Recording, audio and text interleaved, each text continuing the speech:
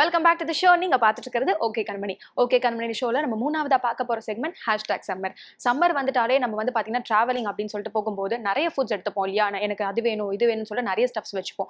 ஆனா நம்ம என்னெல்லாம் எடுத்துட்டு போகணும், என்னெல்லாம் எடுத்துட்டு போக கூடாது, எது நம்மளுக்கு நல்லது, இந்த சம்மருக்கு எது நம்மளுக்கு கரெக்டா இருக்கும் அப்படின்றத நம்ம கான்சென்ட்ரேட் பண்ண மறந்துடுவோம். அதாவது சம்மர் அப்படின்னு சொல்லிட்டு வந்துட்டு நம்ம வெளியில போகும்போது என்ன மாதிரி ஃபுட்ஸ் எடுத்துட்டு போகணும், ஹெவியா என்ன ஃபுட்ஸ் எடுத்துட்டு போகக்கூடாது, லைட்டா தான் நம்ம ஃபுட்ஸ் கேரி பண்ணிக்கணும் அப்படின்றது நம்ம ரொம்ப கான்சென்ட்ரேட்டா இருக்கணும். ஸோ இதை வந்து ரொம்ப ஈஸியா நம்மளுக்கு சொல்லிக் கொடுக்கறதுக்காக டயட்டீஷியன் கோவதி நம்ம கூட இருக்காங்க. வாங்க செக்மெண்ட் குள்ள போயிடலாம்.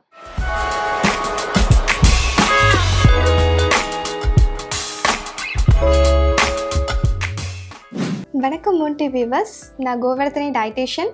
இந்த #சம்மர் செக்மெண்ட்டில் இன்றைக்கி நம்ம என்ன பார்க்க போகிறோம் அப்படின்ட்டு பார்த்தீங்கன்னா 2 ரெசிபீஸ் நான் உங்களுக்கு இன்றைக்கி சொல்லித்தர போகிறேன்.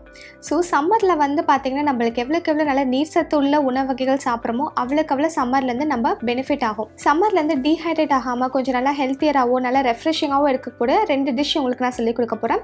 ஃபஸ்ட்டு பார்க்க போகிறது பானகம். நம்ம எல்லாருக்குமே தெரியும் பானகத்தோட ரெசிபீஸ்லாம் எப்படி பண்ணுறது, ஒவ்வொருத்தவங்களும் வேறு வேறு மாதிரி பண்ணுவோம். இன்றைக்கி நான் சொல்லிக் கொடுக்க போகிறது ரொம்ப ஈஸியான சிம்பிள் பானகம். இதை நீங்கள் எல்லாருமே வந்து செஞ்சு ட்ரை பண்ணி பார்க்கலாம். உங்கள் வீட்டில் இருக்கவங்களுக்கும் நீங்கள் கொடுக்கலாம்.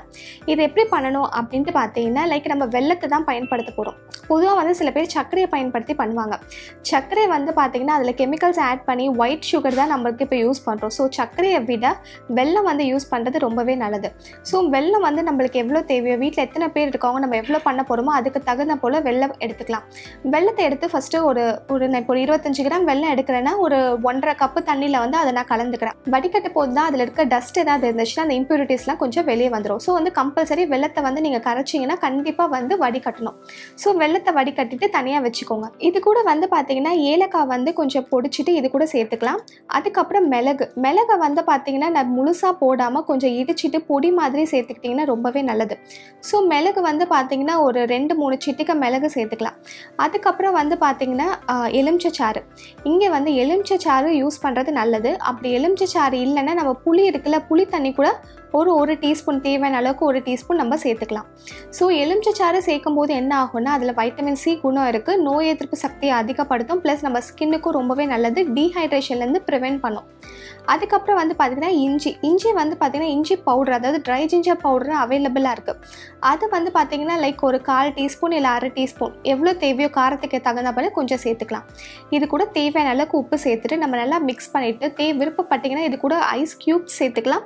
இல்லைனா இது கொஞ்சம் நேரம் ரெஃப்ரிஜரேட் பண்ணி ஒரு 2 மணி நேரம் வச்சிங்கன்னா நல்லா சில்லுன்னு இருக்கும் பானகம். அப்படி இல்லைனா ரூம் டெம்பரேச்சர் நம்ம எங்கே பண்ணுறோமோ அங்கேயே வச்சுட்டு கூட க்ளோஸ் பண்ணிவிட்டு இப்போல்லாம் வெளியே போயிட்டு வரோமோ அப்போ இந்த பானக தண்ணியை குடிச்சிங்கன்னா ரொம்பவே ரெஃப்ரெஷிங்காகவும் இருக்குது. எப்போல்லாம் நம்ம வெளியே போயிட்டு வரோமோ அப்போ இந்த பானக தண்ணியை குடிச்சோன்னா ரொம்ப ரெஃப்ரெஷிங்காக ஃபீல் பண்ணுவோம். நெக்ஸ்ட் வந்து பார்த்திங்கன்னா ரோஸ் பெட்டல்ஸை பயன்படுத்தி நான் ஒரு லஸ்ஸி சொல்லித்தர போகிறேன். ஸோ ரோஸ் பெட்டல்ஸ் வந்து பார்த்திங்கன்னா லைக் சம்மர் சீசனுக்கு ரொம்பவே வந்து குளிர்ச்சியான ஒரு விஷயம். பன்னீர் இதழ்கள் இருக்கிற ரோஜா, அந்த இதழ்களை வச்சுக்கலாம். ஒரு எவ்வளோ தேவையோ ஒரு 4லேருந்து 5 இல்லை எவ்வளோ தேவையோ நம்ம அப்படி எடுத்து வச்சுக்கிட்டு இது கூட வந்து பார்த்திங்கன்னா யோகட், அதாவது தயிர், அதை வந்து பார்த்திங்கன்னா 1/2 கப்பு தயிரை ஒரு பாத்திரத்தில் போட்டுக்கோங்க. இது கூட வந்து அந்த ரோஜா இதழ்கள் ஒரு 4லேருந்து 5 அதை சேர்த்துக்கோங்க. அப்புறம் வந்து நம்ம டேஸ்ட்டுக்கு தகுந்த போல கார்டமன், எவ்வளோ ஏலக்காய் தேவையோ ஒரு 2 இல்லை 3 ஏலக்காவோ அதை வந்து பொடிச்சிட்டு இது கூட சேர்த்துக்கிட்டு நம்ம மிக்சியில் அடிக்க போகிறோம். இதுக்கு வந்து பார்த்திங்கன்னா நம்ம விருப்பப்பட்ட சர்க்கரை சேர்த்துக்கலாம், இல்லை தேன் சேர்த்துக்கலாம். முடிஞ்ச அளவுக்கு சர்க்கரையை விட தேன் சேர்த்துக்கிட்டு அதோட நியூட்ரிஷனல் தன்மை வந்து ரொம்ப அதிகமாக இருக்கும். ஸோ டேஸ்ட்டுக்கு தகுந்த போல தேன் சேர்த்துட்டு இதை வந்து மிக்சியில் நம்ம பிளெண்ட் பண்ணிக்க போகிறோம். விருப்பப்பட்டிங்கன்னா நீங்கள் வந்து தண்ணி விட்டுக்கலாம். அப்படி வேணும்னா திக்காக வேணும்னா கூட லஸ்ஸி மாதிரி வேணும்னா கூட அப்படியே அடிச்சுக்கலாம். ஸோ நல்லா எவ்வளோக்கெல்லாம் நீங்கள் மிக்சியில் அடிக்கிறீங்களோ நல்லா அது வந்து பார்த்திங்கன்னா நல்லா அதோட நுரெல்லாம் வரும். நுரை வந்ததுக்கப்புறமா அதோட கிளாஸில் நீங்கள் ஊற்றிக்கிட்டிங்கன்னா இது கூட வந்து பார்த்திங்கன்னா கொஞ்சம் துருகிய பாதாம் சேர்த்துக்கிட்டு இதை வந்து நம்ம ஐஸ் க்யூப்ஸ் கூட சேர்த்துக்கிட்டு கொஞ்சம் ரெஃப்ரிஜரேட் பண்ணியும் சாப்பிடலாம். இல்லை வேணும்னா இன்ஸ்டண்ட்டாகவும் நம்ம சாப்பிடலாம். ஏன்னா நம்ம ஆல்ரெடி ஐஸ் க்யூப் சேர்த்துருக்கோம். ஸோ இந்த ரோஜா இதழ்களை பயன்படுத்தி செஞ்ச லஸ்ஸி வந்து உங்களுக்கு உடம்பை வந்து ரொம்பவே குளிர்ச்சியாக வச்சுக்கும். இந்த சம்மருக்கு ரொம்ப பயனுள்ள ரெசிபி. இது 2த்தையுமே நான் உங்களுக்கு ஷேர் பண்ணியிருக்கேன். ஸோ இப்போ நான் சொல்லிக் கொடுத்த 2 ரெசிபீஸுமே உங்களுக்கு யூஸ்ஃபுல்லாக இருக்கும் நம்புறேன். இதை நீங்கள் வீட்லேயும் ட்ரை பண்ணி பாருங்கள். பிகாஸ் சம்மர் டைமில் வந்து நான் சொல்லிக் கொடுத்த 2 டிஷ்ஷுமே வந்து பார்த்திங்கன்னா நல்லா water rich dish. So dehydration ஆகாமல் உங்கள் பாடியை வந்து நல்லா ப்ரிவென்ட் பண்ணலாம். ஸோ இது 2த்தையுமே வந்து ட்ரை பண்ணி பாருங்கள். நெக்ஸ்ட் செக்மெண்ட்டில் வேறொரு டாப்பிக்கோடு உங்களை பார்க்குறேன். Until then, it's bye from Govardhani.